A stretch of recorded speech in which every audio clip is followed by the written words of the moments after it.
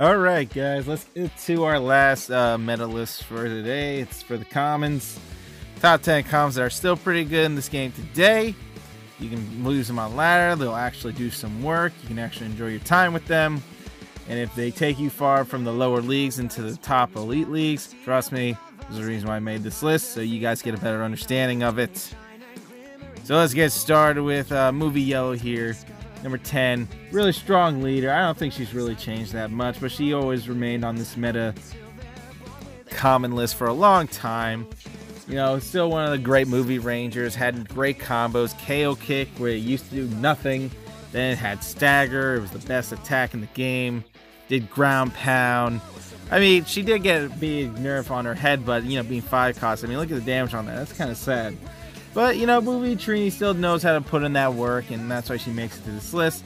She has free combos with that KO kick into ground pound twice, and the damage output can look even crazy with said character. TJ, obviously, you know, he's the turtle. Number 9 here, Turtle Man. Yeah, I mean, if you turtle with TJ, you can win a lot of matches. But, you know, sometimes TJ can play a good aggressive feat, thanks to his 2 specials. His Star Struck and his Rising Star Strike.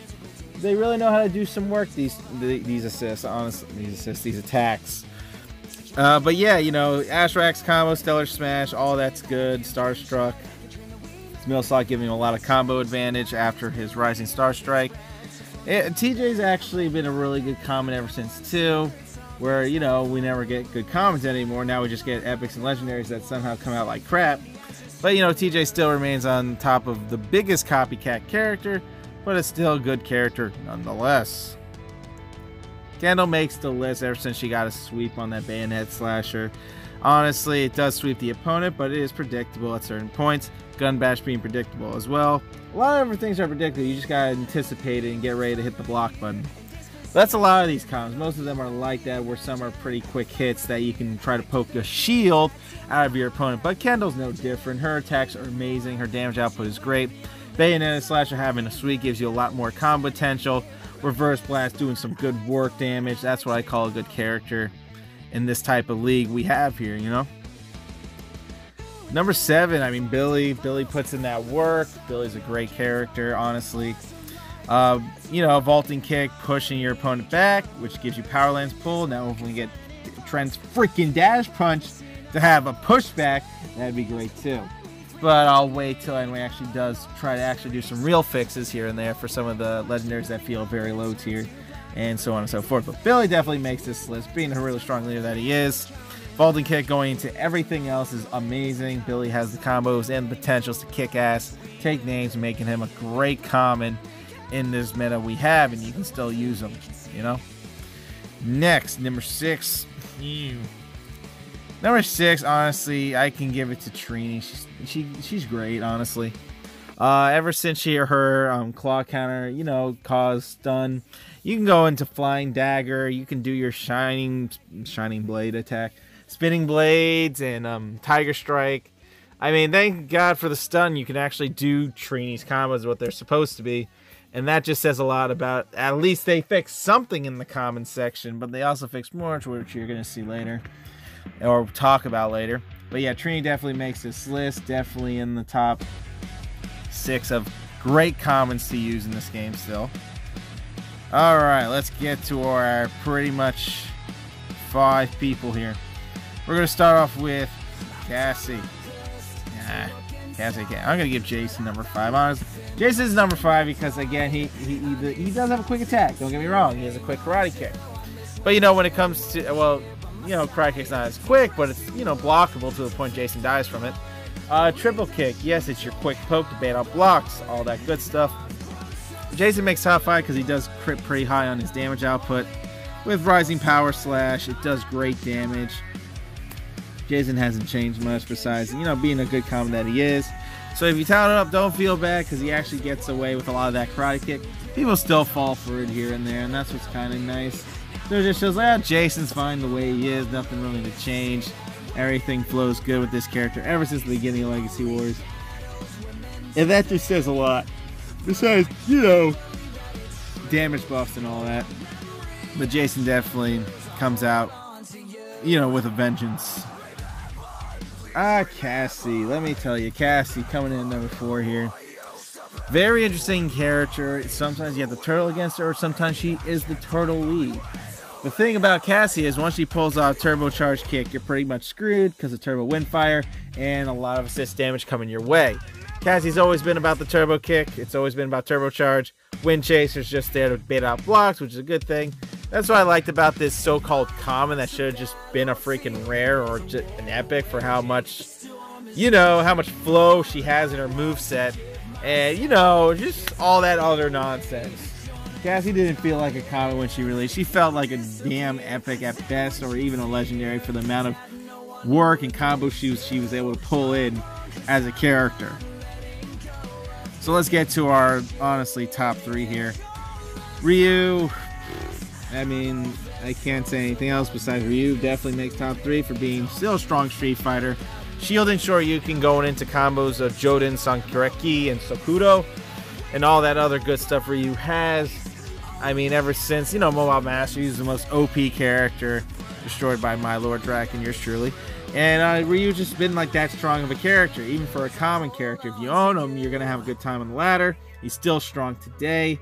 You can do some work with that Sokudo kick. It's pretty decent speed, too, for a breaker. And you get away with so much, it's ridiculous. Ryu's definitely a great character, legit, as one of the top commons. Knows how to put in that work. Does great combos. It's a crazy character, honestly. Believe it or not, I'm putting Sledge in this top 3 because Sledge is a really good character. Just from the fact, not even from, I mean, if you just look at it, you look at my tournaments, I mean, you see people play Sledge. He knows how to put in that work as a common, you know. Blindside and Darkness Frenzy, all that, where he has a quick cancel on the second hit. Sledge has a lot of utensils, especially now that Breaker and Projectiles became legit. That Breaker Bounty Barrage actually does a lot of work now, finally. Where it was like, oh, the damage is crap. Like, oh my god, now the damage is good. They really improved it by a crap ton.